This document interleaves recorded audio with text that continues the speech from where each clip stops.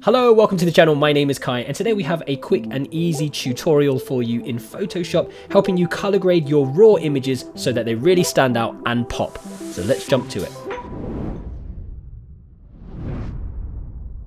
So as mentioned in the intro, we will be editing raw photos, and if you don't know what raw photos are, they're basically uncompressed images that your camera creates, and you might need to set your camera up to take raw images, and I'll very quickly show you how to do this with a Canon menu system. So we are going to show you the menu for the popular Canon M50 camera. If you hit the menu, go to image quality, and then go to either raw, or you can select C raw, and also you can select a JPEG image as well. So every time you take a photo, you'll get a raw image as well as a JPEG image. So with those raw images, let's jump into Photoshop to see how we can start editing them. I have a number of photos already up on my computer here, and as you can see, there are a pair of images for each image taken, and that's because I set my camera up to take a raw image and a JPEG at the same time. Now if we go to details here, you will see that each one is a JPEG and CR3. Now CR3 is actually a compressed version of RAW. I know I just said that RAW is uncompressed, but this is a slightly compressed version to help you save space on your SD card. And if I click on that file and then go to extra large icons, you can see that this is our RAW CR3. Now all I have to do is right click on that, and I'm going to open this with Adobe Photoshop 2022.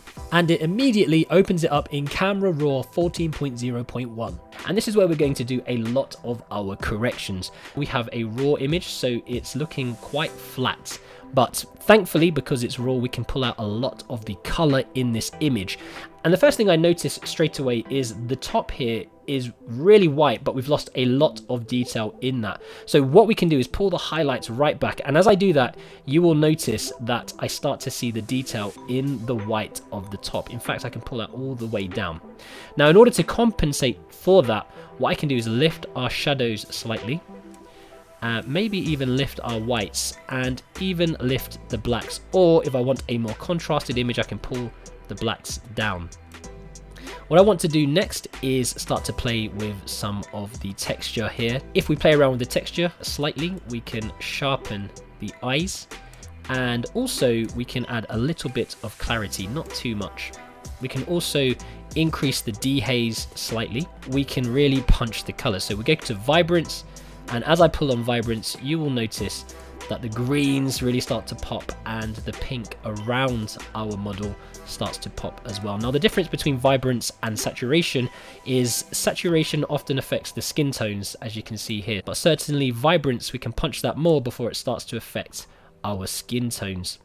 Now what I really want to see is the greens pop out. So I can go to color mixer, and you'll notice that I have hue, saturation, and luminance, and I can actually push the greens so that they really are more pronounced in the background, and also the reds in our flowers. If I pull this slightly, you will notice that our model's lips start to go quite red, so we have to be careful not to punch it too much, but just a little bit. I wouldn't recommend using orange because that will adversely affect our skin tone, so we'll leave that alone. With yellow, we can actually create more of an orange look in the background, and the blues will start to affect our white here. There's slight blue tints in there, so we might not play around with that too much. What I might do with the purples is punch them slightly, as well as the magentas, again affecting these blossoms in our background. So I'm looking at this and thinking it's not too bad, it's looking okay. One more thing I will add is if you wanted to maybe not pronounce the green so much, maybe you wanted them to look more orange, then you can pull the greens back like that. So there's definitely two tones set in this photo. And at this stage, what I want to do is open my photo in Photoshop. And with my photo open now, there are a few things that I want to do to correct this image. And the first thing is I really want to brighten the eyes of my model. So if I go to the background, I right click on it and go to duplicate layer. I'll go to OK. Now all the changes I make will be done to this layer and not to our original background. What you can do is come over here to the dodge tool, and the dodge tool lightens areas in your image. If you click on that and then come up to the properties, you can increase the size slightly. Maybe that's too much, maybe to about 30 pixels, 40 pixels, and take the hardness down to 0.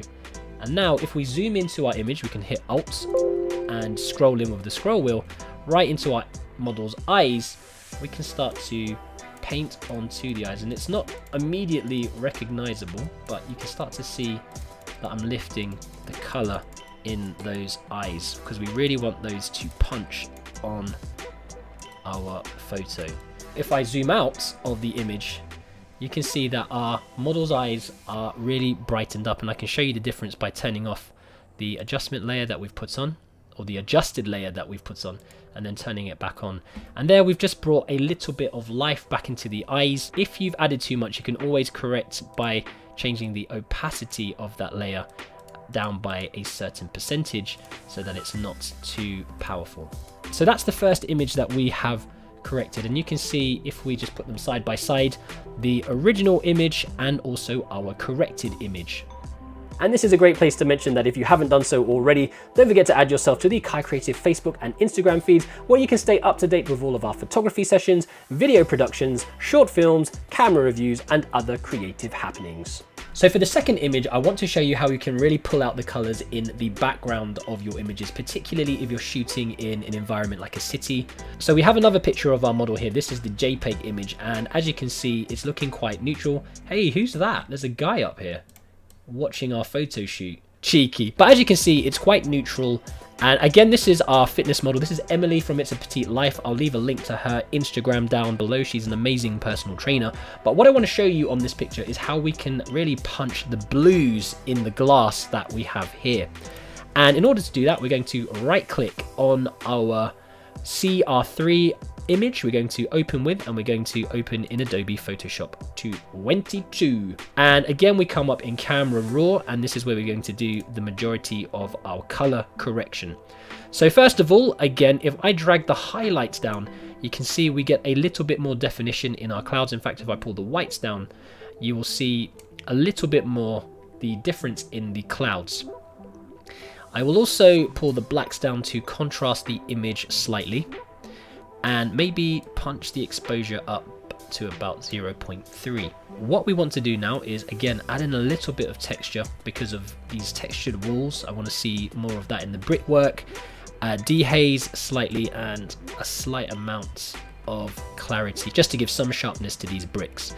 Right, so now punching up our vibrance again, you should start to see the blue appear in the glass, reflecting the blue sky. If we go to our color mixer, we have our hue, and this is where we want to pull our aquas down and our blues back. And you can start to see the blues really being defined in the background. If I go to saturation now and punch the blues, I get even more blue. It doesn't look completely natural, but I like the contrasting blue with the orange brickwork here. And also we can do that for our aquas. If we go to the luminance and we push the blues back or forwards, we can actually get more definition in the sky as well, perhaps with our aquas, even more definition. So at this point, I want to open my image. So what I want to do now is exactly the same thing I did before, which is duplicate the layer. Okay, and I'm going to go back to my dodge tool over here and just brighten up a part of our model's face, like so. So it stands out a little bit more. And if I turn that off, you can see it's not that pronounced, but it does make a difference when you see it turned on and off. Like that. And also what we could do is the rest of the skin tone, maybe just on one side, so not too much, but just to give the idea that there's more light lighting up the skin. And again, if I turn that off and on, you can see it just makes her face punch a little more in our scene. And here's a side-by-side comparison of those two photos. So that's our quick tutorial in Photoshop, helping you to color grade your raw photos and really make them punch for social media or wherever you want to display them. If you found today's video useful, don't forget to give us a thumbs up. And if you haven't done so already, don't forget to subscribe to the channel and hit the little bell for notifications as well. As I've mentioned in previous videos, we are making a library of Photoshop, Premiere Pro and After Effects videos to help you not just to know the technical side of cameras, but also what you can do with the photos and videos that you produce. But saying that, we do have a long list of camera reviews coming up in 2022, so again, stay tuned for that. So that's it from me today, guys. Thank you so much for watching. All that I've got left to say is stay creative, stay safe, imagine, implement and inspire, and I will see you next time on KaiCreative.